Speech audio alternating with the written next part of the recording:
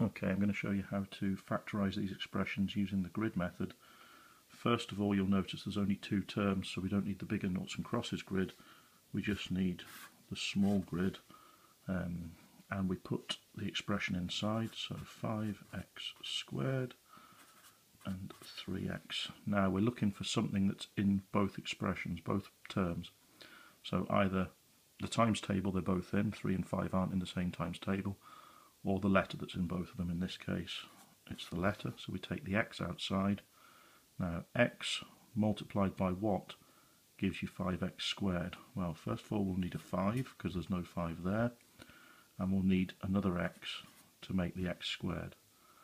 Now x multiplied by what makes 3x? All we need there is a 3. Now we can't leave the answer like that, this is just our working out. Notice it's a plus in between the two expressions here, so the final answer is x bracket 5x plus 3.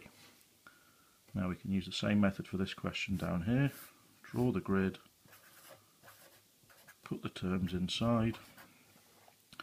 Now this time there's only an a in this term, so we're looking for a times table that 8 and 12 are both in, and we're looking for the biggest times table they're both in.